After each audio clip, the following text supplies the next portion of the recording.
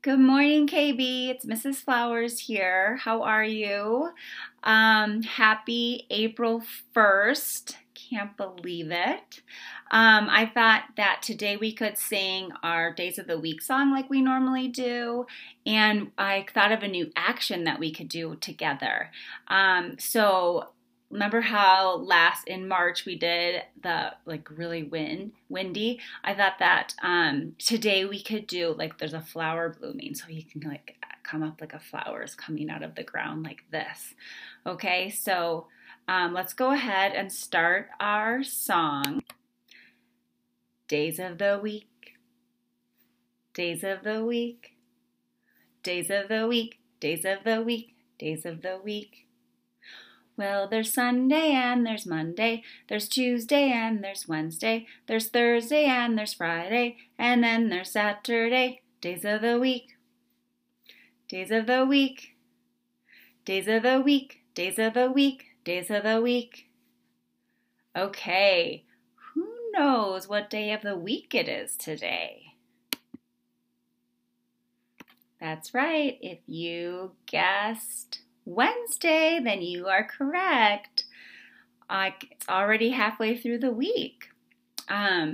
So anyways, today I thought that we could do our riddle poem of the day book. So the ones that I have today are for April, since it's April. And it says, on the farm. Okay, so I will read the riddle and then I'll give you a few seconds to think about what the answer might be, and then you can shout out the answer. Okay, so we'll start with number one. We pick it up with pitchforks as the horses all cry neigh. We feed the horses every day with the farm grown hay. Awesome. I hope you got it right. Okay, let's do the next one. It's home to the cows and horses. It's a building on the farm. It's where the farm cats chase the mice. It is the big red barn. Nice. Okay.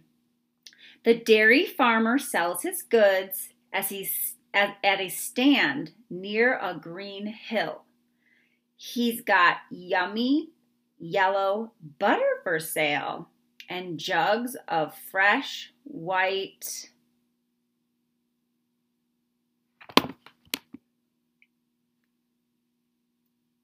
If you guessed milk, you're right. The rooster wakes us up as soon as the day is new. He's everyone's alarm clock saying,